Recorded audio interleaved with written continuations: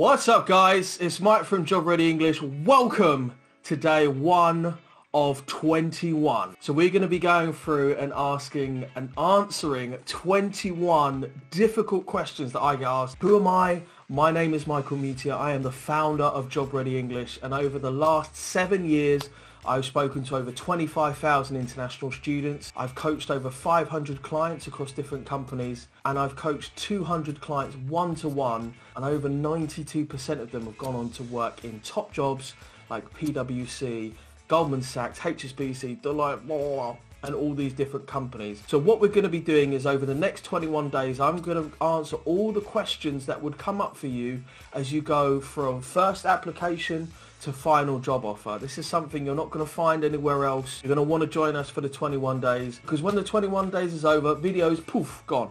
Because I want you to feel like this is urgent, like this is something that you need to be doing right now. So what's the topic we're talking about today? Let's get into it. When should you start applying for jobs? If there's a question that I get asked, I've spoken at over 100 different events in the past 7 years, from like 2,000 students to say maybe 10 students in a room, and they say, but when should I start applying for jobs? So what I'm going to talk about today is there are 3 questions that you need to answer, and I'm going to tell you how to answer those questions before you start applying for jobs. What are those questions? First of all, what do you want to do? Now, this is a point blank question to you as you're watching. What exactly is it that you want to do? What type of job do you want to do? What industry do you want to work in? And I'm going to give you some examples of industries. So these are kind of the 10 industries that we tend to sort of concentrate on and work around, because they're the industries that employ the most graduates. Accounting and professional services, banking and finance, chemicals and pharmaceuticals, consulting, consumer goods. Consumer goods is like Unilever, L'Oreal, Mars. They produce lots of different types of goods. Engineering and industrial, investment banking, law, media, oil and energy. And of course, sorry, there were 12, retail and technology. So what industry do you want to work in? So you're probably sitting there and thinking, well, what do you mean what industry? I want to work in the same industry what my degree's in. So I want to do exactly that. Okay, cool. What type of job do you want to do? So if I pick a random student and say they studied marketing. Marketing is a pretty good example. Marketing students are like, what do I do? What do I do? Whereas if you have an accounting and finance student, they're like, well, I know what to do. I'm going to do accounting and finance. That's why I studied it. So with the marketing student, they'll be like, I'm going to do marketing. So I'm like, oh, okay, cool. What type of marketing?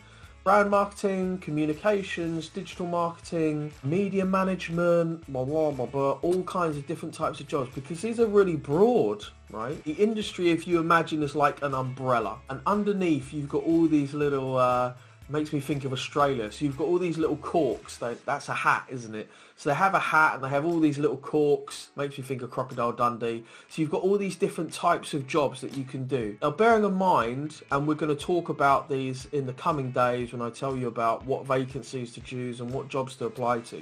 You can do other jobs, but when you first set out, to do something, you need to know what it is that you want to do. And of course, guys, if you're watching this, throw up your questions, throw some comments, say hello, send me some love. And once I'm finished, I'm going to go and check the comments and then start answering the questions. So ask anything you can, because while I'm here, you've got me. I'll answer any questions that you want. Of course, when I'm gone, I'm gone. So you need to have a really clear idea of the job that it is that you want to do. The reason being is you don't go on holiday and when someone says, hey Mike, where are you going? You're like, I don't know, I'm just getting a plane. That's the same thing as thinking, what job I'm going to do? Well, whatever comes along. Where did the plane go? It went to Iceland. Oh, that's nice. I don't like snow. So the point is, if you don't know where you're going, then you're going to have a really confusing time before you even get started. Because right now we're just planning. We haven't done anything. If you're saying, when should I start applying? Then you probably haven't applied for any jobs. You've kind of done 1 or 2 and just gone, oh, I can't be bothered. What's question number 2? Do people want what you are offering? So say, for example, you turn around to me and say, do you know what, Mike? I really want to work in agricultural engineering. I'd be like, dude, that's awesome. There's like tractors and working on field. I don't even understand. What do you want to do? Now, the point is the market will only give what there is a demand for, right? So if somebody turns around, and there are 2 really important things to think about, and I'll repeat this, do people want what you are giving? So number one, will you get sponsored? And number two, will you be paid enough? And the two are kind of related. So something that seems to come up a lot is people go, I know what I'll do. I'm just going to apply for jobs on the shortage occupation list because the UK is short of those jobs, so I'll get a job. Simple, right? If it was that simple, then all the computer scientists, all of the engineers and all of the medical students would just get jobs in the UK. Surely that would be true, and yet it's not. Because of course the shortage occupation list is for people who have a number of years of experience, not as a fresh graduate. So say you're deciding to do an agricultural engineering job, just run with me here. What would I do? Well, first of all, I'd try and see if there's a demand. It's like, again, me going on holiday. I'm going to see if there's any hotels. Is there anything for me to do? Are there nice places to eat? Is it entertaining? I can remember going to Fuerteventura, which is near to Tenerife. It's a little island off the coast of Africa. And we went there in December. It was kind of all right. It was cheap. But you know what? It was so boring because there was nothing to do. We went in December because we didn't want to be at home. It was really cold. I have to admit, in Fuerteventura, it wasn't much warmer. But what happened was all of the exciting stuff was shut. So the tours were just rubbish. Like, they were really bad, and I don't blame the tour guides. It's just there was nothing to see, and it was like 19 degrees and windy, and there was loads of sand. But the point that I'm trying to make is, if I wanted to be an agricultural engineer, probably the first thing that I would do, I'd go on a big job site, say for example Indeed. That's probably the site all of you know, and then I'd look up agricultural engineers, and probably I'd find quite a lot of jobs because it's Indeed, right? If there is a job, it will be on Indeed. But then what I'd do is I would look at the companies and then I'd just search them on the sponsorship list. So you can either type in tier 2 and tier 5 sponsorship list, or if you want to use something that's free and easy to use, you can use an app which we actually created. It's just called sponsortier2.com. So you just go to sponsortier2.com and you're just like, okay, does blah blah incorporated sponsor? No. And I'd start going through that list. I wouldn't do all of the companies, but I might do 5 or 10. If none of those companies are sponsoring visas, then I'm going to start to think, hold on, I might want to be an agricultural engineer, but no one's going to sponsor my visa. This might not be a good thing to do. The next thing to think about is salary. So currently a tier 2 job needs a minimum salary of £20,800. Just the other day I was doing a focus group with a number of creative students, marketing students, different types of sort of art students, and they were saying, I want to work in advertising or PR or HR or media or whatever. I said, you know what, dude, that's so cool. That's awesome. You want to be really creative and you want to make stuff. Great, but you're not going to get paid enough. The reason being is that there are certain industries, particular accountancy, finance, professional services, investment banking, that pay high starting salaries. Now this could be anywhere from like £18,000 to £45,000. The rough average is about £28,000 to £32,000. The point is, it's above the threshold. Now actually, a funny little fact is every job is different. £20,800 is just a rough number, and I don't want to really bore you with all the statistics. What I'm trying to say to you is, do those companies that you want a job for, do they sponsor? Do they pay enough? If they're paying you £15,000 a year, then however much you want a job, and even however much they want to give you the job, it's not going to happen, is it? So the third question I want you to think about, and this might seem like a really silly question, but I've seen this, guys, thousands of times speaking to students. And they always say, when should I start applying? And I just go, why haven't you started applying? And they'll go, oh, well, my CV's not ready, and I'm not really confident about interviews, and I'm not sure about online tests. And basically they come up with, and I completely understand it, these are valid fears, and they're kind of excuses, right? Because what they're saying is, I'm really scared that I'm going to fail. I'm scared that I'm not going to be good enough, or I'm going to get an interview, or I'm going to get this, and I'm just going to fail.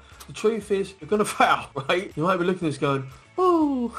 And the way that you're going to get over failure is you're going to do some more. You're going to apply to some more companies, you're going to do some more stuff, and you're going to get better and better and better and better. I remember the first time that I had to speak in public, I think I was about 26, and I had to go out and speak to about 1,000 people, right? I was so scared. I was terrified. I was really shy. You might not be able to guess it now, but I was really shy. I didn't have a lot of self-confidence, and it was in a new job, and my boss just said to me, you can speak to them. right? And the reason was basically because my English was the best. And he said, you go and speak to them. So I practiced and I practiced a presentation and I got someone to look at it. And I must have run through that presentation. It was like, and I had flashcards, right? Just cards that you go through and they're like, hi, my name's Mike. And I'm from Job Ready English. Right? It was just, I mean, they didn't notice. They didn't, to be honest, they didn't care. It's fine. They didn't boo me off the stage. But actually, when I got up there and I did it, I was much better because I'd practiced so many times. I was nervous and like I was sweating a little bit, but I'd had so much practice. And what I'm trying to say to you is, and this is really the third point or the third question, which is like, be honest with yourself. Why haven't you started applying? Like, what's the reason? I'm not in the UK. So what? But are you coming? Well, cool. Just get some practice in. Oh, I'm doing my dissertation. So what? I mean, are you doing your dissertation for 16 hours a day? Oh, I've been really busy with my studies. So what? Why are you here studying in the first place? If you really want to get a job in the UK, then surely you need to study less and apply more, right? Because then you're just... Look, if you just want to get a degree, then that's cool. But if your end goal, like, what do you want to do? Thinking back to that first question, what do you want to do? And do people want what you're offering? If what you want to do is get a job in the UK, then that becomes super easy. And you just apply for anybody who will sponsor you, right? You just apply for lots of different jobs. You're like, that one, that one, that one, that one, that one. And we're going to talk about it in the coming days. We're going to talk about CVs and cover letters and online tests, everything. We're going to, because these 21 days, we're going to cover those questions. But I want to tell you, like, perfect is the enemy of good. And hundreds of thousands of international students have gone back to their home country and really just gone, damn, I wish I'd just applied for more jobs. It's really as simple as that. It's a numbers game. Now, if any of you are sitting at home, you're like, well, I've applied for hundreds of jobs and no one's ever got back to me. No. I've heard that one as well, right?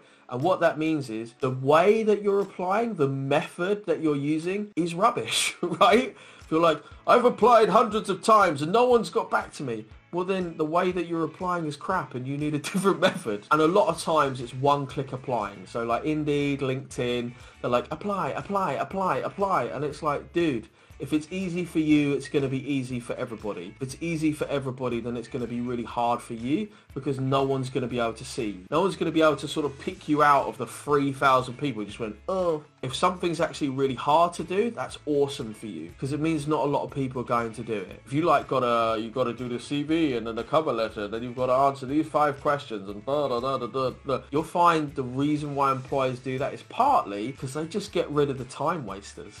Right? They're just kind of going, let's just make it a little bit more difficult. So just to recap, that was the 3 questions that you need to ask before when you're thinking like, when should I start? But Mike, when should I start? Now. If you can answer those 3 questions, what do I want to do? Like, what's my destination? Where am I going? Do people want what I'm offering? So I'm doing a bit of research about, do the companies I want, the companies I want to work for, will they sponsor me? And my job, what's the average salary? Like, is it going to pay enough? If it's not, then sorry, go and apply for a different job. And lastly, just thinking, why haven't I started applying? And dudes, just be really honest with yourself. There's no need to beat yourself up and be like, I wish I... Like, it doesn't matter because, all we've got is today. All we've got is right now. All you've got is like straight after this session, and I'm going to talk about it in a second, like what you should go off and do and before you come back tomorrow for day 2. It's like, just think, dude, like, let me just sit here for an hour and just figure out really what I want to do. Let me just switch off my phone, not check my email, not kind of do anything, even disconnect the Wi-Fi and just sit in a Word doc and go, what do I want to do? Okay, so I've figured out this. Do they want what I'm offering? And also, why haven't I started applying? Well, I'm doing something now. Because guys, if you're here now, then you want to change something. If you're watching me right now, you're kind of unhappy with what you're doing. Otherwise, you wouldn't be watching me. You're like, Mike, but I wish I was doing a bit more. And maybe you're looking for an easy answer. I don't know. So what should you do? Papa! So I've just told you those 3 questions. You're like, oh my God, I need to do something now. So what I want you to do is, straight after this video, of course, first of all, come back for day 2, which is going to be, when's it going to be, Mike? Oh, tomorrow at 6 p.m. when we're going to talk about CVs, it's going to be interesting. So like, oh, I need to do a CV. I'm going to tell you all about that tomorrow. I'm going to tell you exactly what you need to do. So I want you to think about 3 different jobs that you want to do and find 10 different companies. 3 jobs, 10 companies. 3 jobs, 10 companies. Okay, I'll stop. But you get the idea. Now, you don't have to stick to those jobs, but at least you've got somewhere to start, and go and do some research. Go and look on Indeed. So say you want to be a graphic designer, you're like, sweet, and you go and look on Indeed, and then you go and see, oh, is it going to pay enough? And then it's like, oh my God, that job pays 40 grand a year, but they need 10 years experience. Oh, okay. So you look at entry level roles, but go and start doing something. Go and start going and having an experience.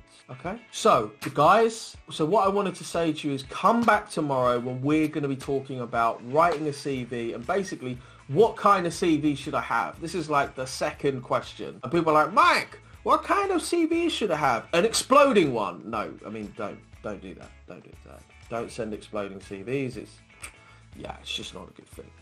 Yeah. And then we're going to talk about that, and I'm going to answer some more questions and give you some methods around that. So that's me. Also, guys, if you found this really useful, then, share the love. Share it with your friends. Be like, dude, I've just seen this guy and he was totally awesome. But just come along for day 2. Okay, cool. So that's everything from us. Join us tomorrow for day 2. We're going to talk all about CVs, and I will see you there. Bye.